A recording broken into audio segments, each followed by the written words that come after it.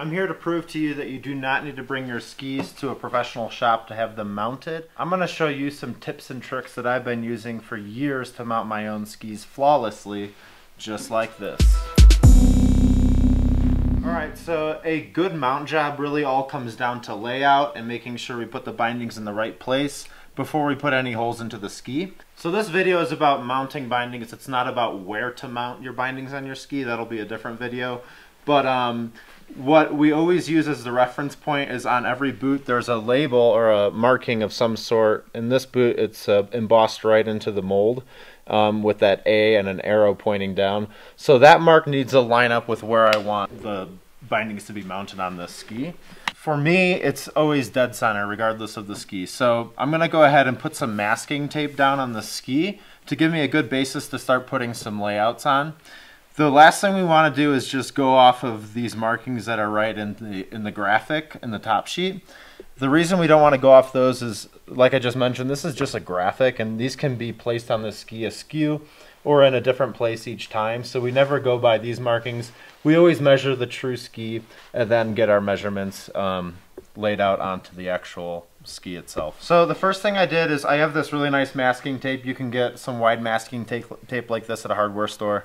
But I put down a big piece of masking tape and I laid out where the dead center of the ski is. Most people don't mount their boots dead center. Most people mount it back a few centimeters. But I mount all of my skis regardless of it being a POW ski, a park ski, dead center. So for me, I just have to do one measurement and put that line right down there. And then I also did a left to right center line to establish where the true center of the ski is, left to right. We don't want our bindings obviously to be crooked with reference to the ski. So when we go ahead and mount this ski, we're going to start with the toe piece. And the first thing I'm going to do is put a piece of masking tape on the base of this toe piece as well, and then transfer a center line onto that toe piece.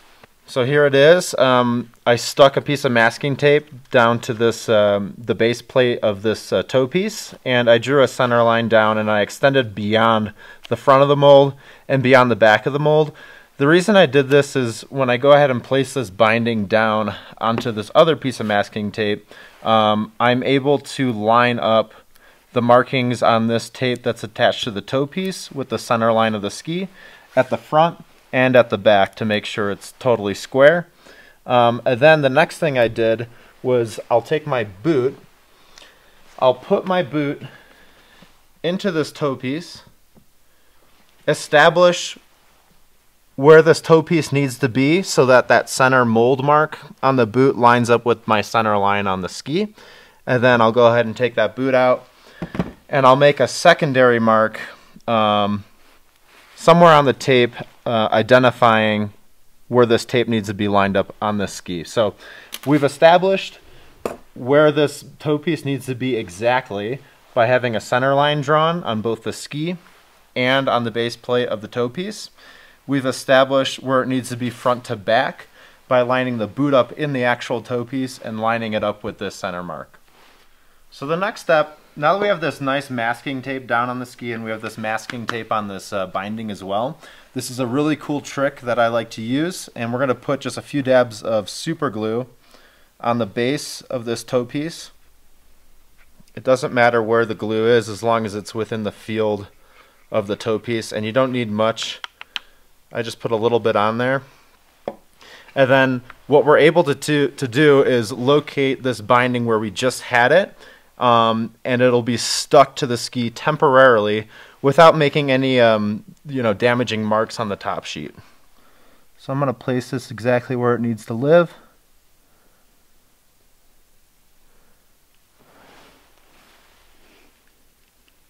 Make sure the front is lined up as well.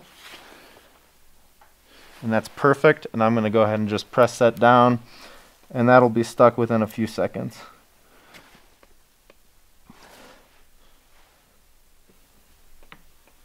And as you can see, that is super stuck. It's not going to move as I make my marks through the mounting holes into the actual top sheet. So this is the first time we're going to make any kind of Mars or marks into the top sheet itself. Alright, so the next step, like I just mentioned, we're going to be making a mark down onto the top sheet. The way I do this is I take a drill bit that is the exact same size as the hole in the binding, and I'll put it through, and I'll just put I'll tap it a few times with a hammer just to make a perfectly centered mark. And I'll show you exactly why I do this. Most people could take an awl of some sort, or a poking kind of device, and they could make a center mark in there. The problem with that is this the post of this awl is not the same exact size as the hole in this binding, and what can happen oftentimes is while you're trying to make a centered mark in there, you can drift a little bit and end up making that mark slightly off the exact center of that hole. So I use a drill bit that's the exact same size. I place it in all the way through to the top sheet. I give it a few taps. I usually turn the bit about 90 degrees, give it a few more taps, and turn it a little bit more again, and give it a few more.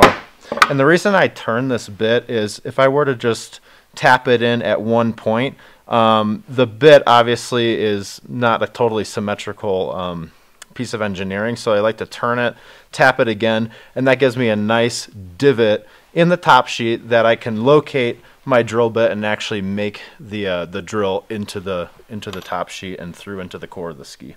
Great, so now that we've made these marks in the top sheet, we can go ahead and remove this binding, and that will peel off quite easily. And we can even remove this base tape and get that out of the way. So before we start drilling into the ski, again, we're going to check one more thing just to make sure we don't make a critical error. And that thing we're going to check is the depth of the hole that we need to drill into the core of the ski. So the way I do that is with the other toe piece, I'll take one of the mounting screws and I'll screw it all the way in, and then I'll get a measurement of that depth, how far that screw protrudes beyond the base of that plate, and then I'll transfer that depth mark onto the tip of a drill bit that I'm going to use. This particular bit I believe is 11/64, and then I put a piece of tape there marking the depth that I should be drilling to. So now we're ready to go ahead and drill.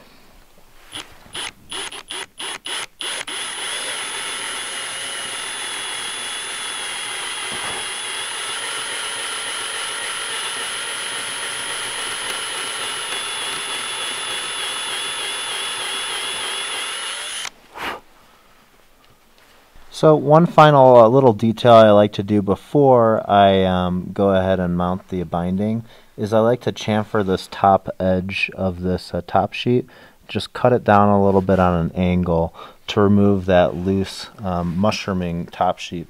What can happen is when you go to mount this binding, if you don't do that and prep these holes, that top sheet could actually mushroom up around the screw and prevent the binding from sitting down flush against the top sheet. So now it's time to finally put some screws into the ski, and before I do that, I like to put a little dab of super glue or Gorilla Glue or epoxy on the tip of each ski, or on the tip of each screw. And that step is not totally necessary, but it's a nice little extra safe measure to do.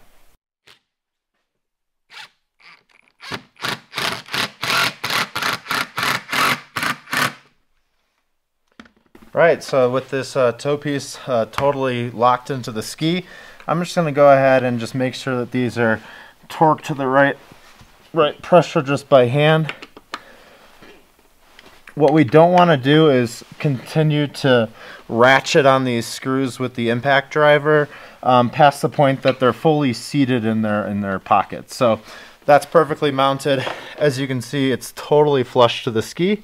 And if we were to measure this, I'm confident that is perfectly centered and exactly the distance forward on the ski to put my boot right on the mark. So with the toe piece mounted, let's move on to the heel.